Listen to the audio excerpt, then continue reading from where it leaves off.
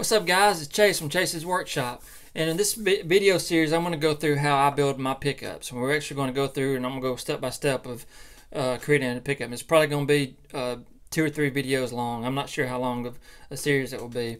I'm just going to go through all the different parts I use, and when we get done we're going to put them in this guitar that I've been working on for a little while, and hopefully we can get them in there and see what they sound like, and maybe go from there.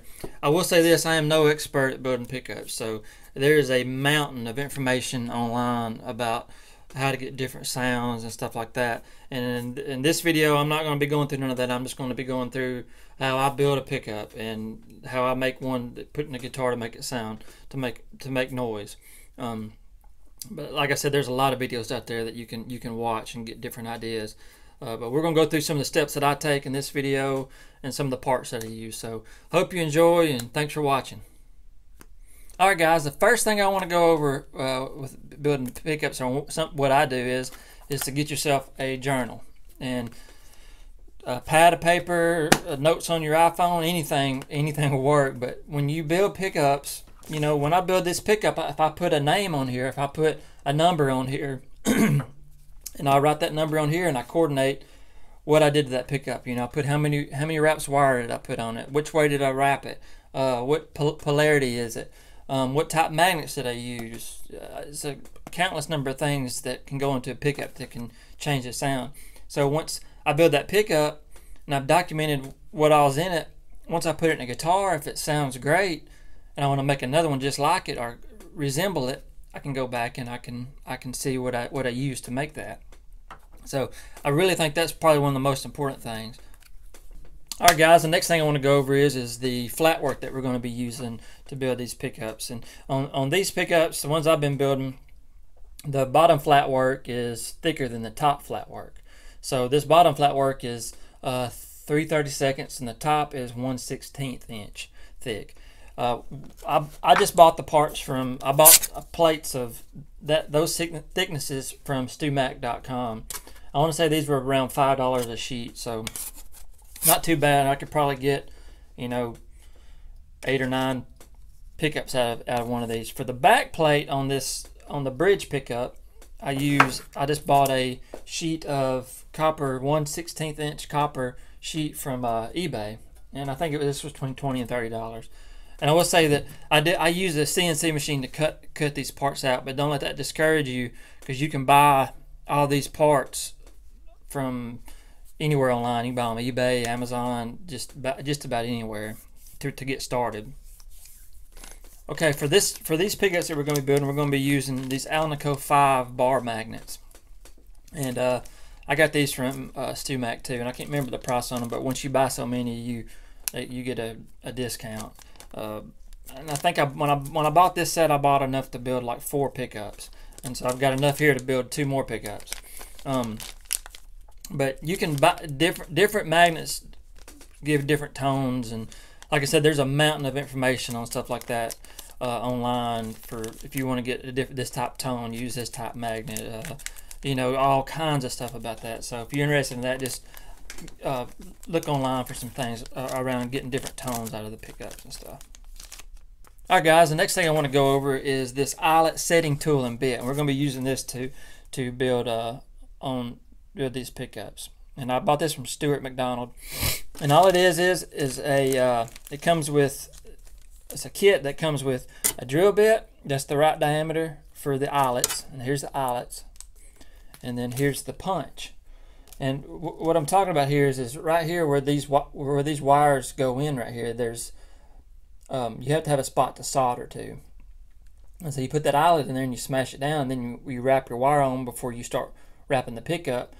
And when you put your wire in there and you solder it, it has a spot for it to actually hook to.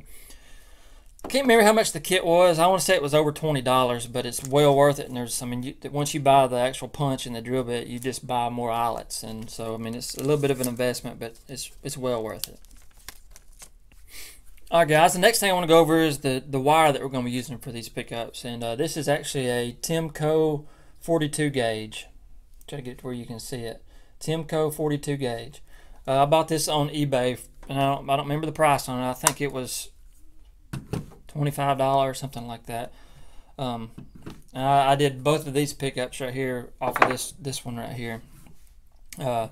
42 gauge. That's what, when I started out, that's people said to start out using 42 gauge. So that's what I've been doing, and it seems to be working fine. So, all right, guys. The next things we're gonna go through some of the tools that I use to put these things together, and I'm gonna say probably one of the main things that's really important on, especially finding like polarities and stuff like that of the pickups, is just a simple compass.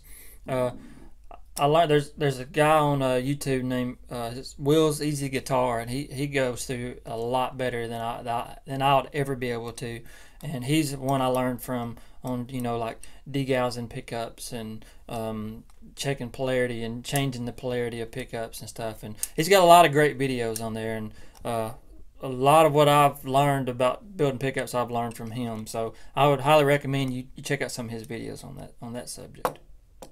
The next thing that we're going to use is I'm going to go over just these magnets, and they're rare earth magnets. I bought these from Stewmac.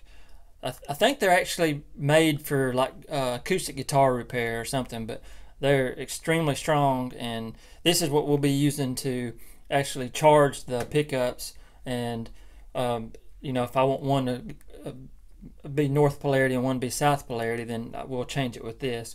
And like I said previously, Will's Easy Guitar, he goes over all this stuff and probably a lot more in depth than I'd be able to.